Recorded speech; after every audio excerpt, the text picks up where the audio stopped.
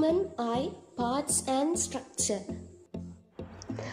Hi guys, it's me Noora with a new video. This video is too helpful for +1 science students, and it is a small topic in the chapter Neural Control and Coordination.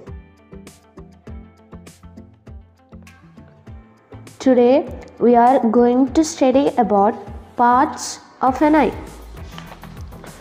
So, our paired eyes are located in sockets of the skull called orbits, and the adult human eyeball is nearly spherical in structure, and the wall of the eyeball is composed of 3 layers. So, we are going to study about these 3 layers. The external layer is composed of a dense connective tissue and is called sclera.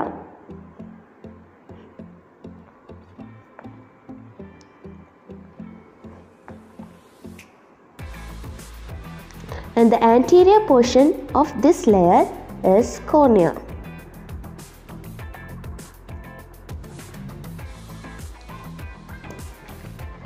Next, the middle layer. The middle layer, choroid, contains many blood vessels and looks bluish in color.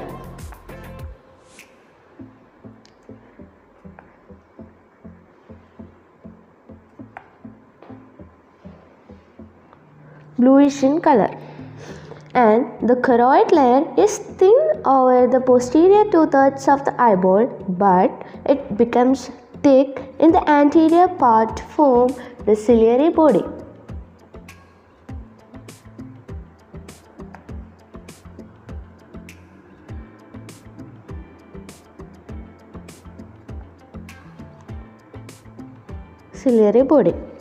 And the ciliary body itself continues forward to form a pigmented and opaque structure called the iris, which is the visible colored portion of the eye.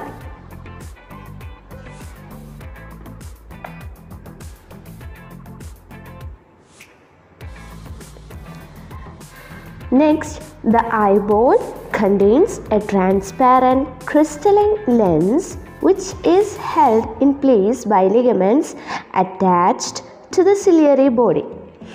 So, lens.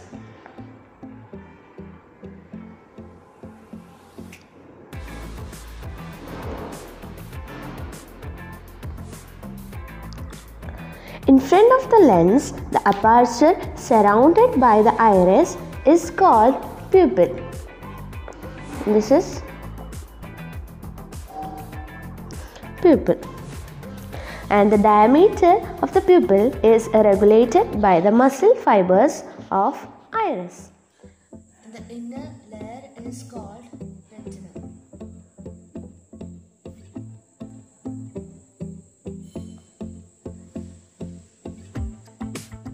Retina contains 3 layers of neural cells.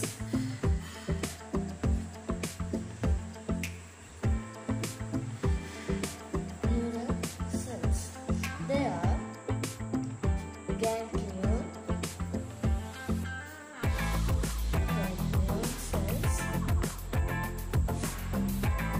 bipolar cells, and photoreceptor cells. And these layers are from inside the outside. There are 2 types of photoreceptor cells, namely rods and cones.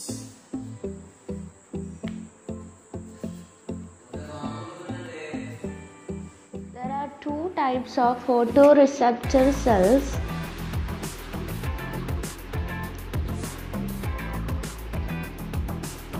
They are rod cells and cone cells. Rod cells and cone cells. And these cells contain the light sensitive proteins called photopigments. The light sensitive proteins called photopigments.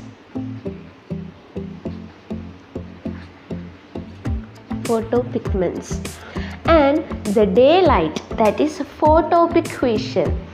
The daylight vision, or which is known as photopic vision, and color vision are functions of cones, and the twilight, that is photopic vision, is a function of rods, and the rods contain a purplish red protein called rhodopsin. It contains a pigment, a protein called rhodopsin.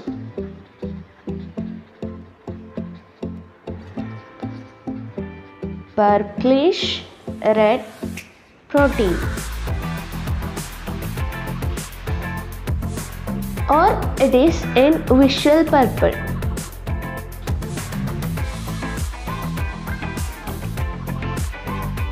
Which contains a derivative of vitamin A. Vitamin A. In the human eye, there are 3 types of cones which possess their own characteristic photopigments that respond to red, green, and blue lights.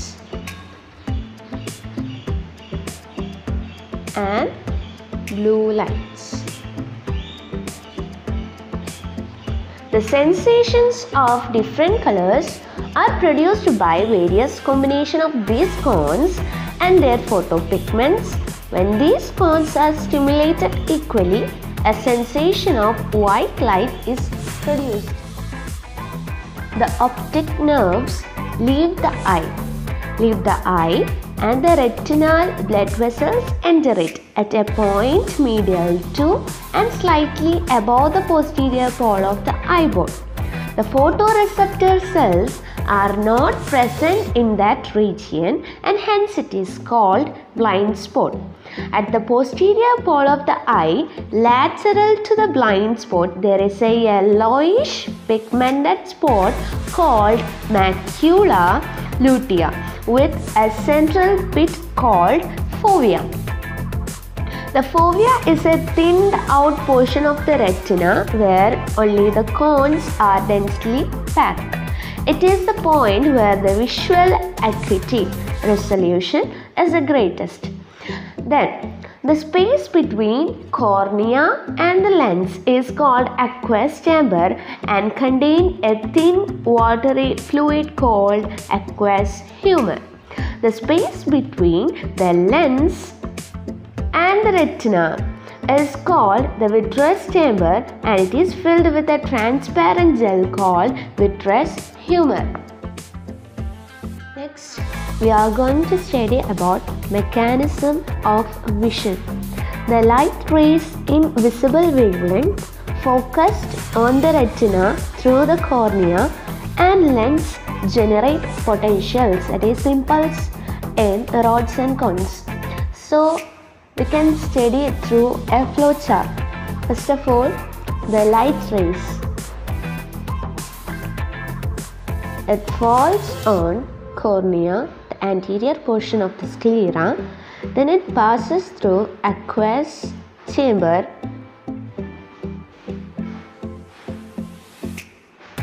Then through pupil.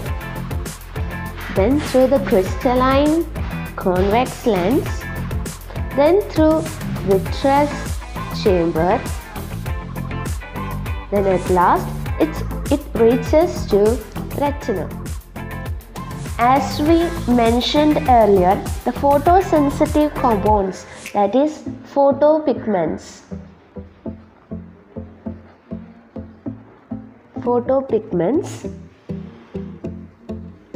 In the human eyes is composed of opsin and retinal.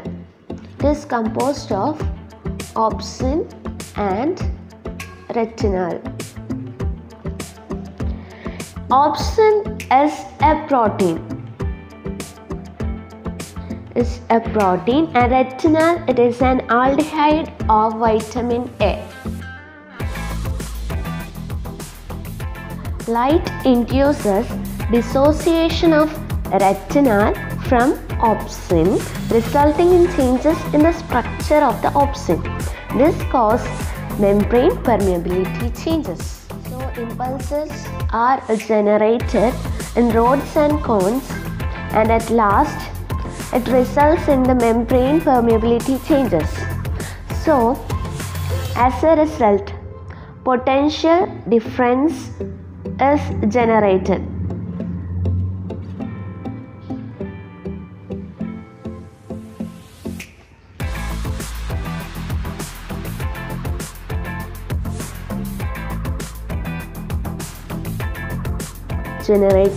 In photoreceptor cells, and this produces a signal that generates action potentials in bipolar cells. So signal, then action potential in bipolar cells, then to ganglion cells,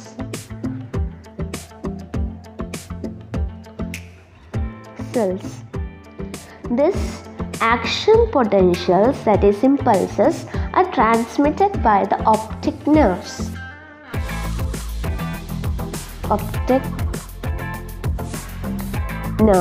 To the visual cortex of the brain.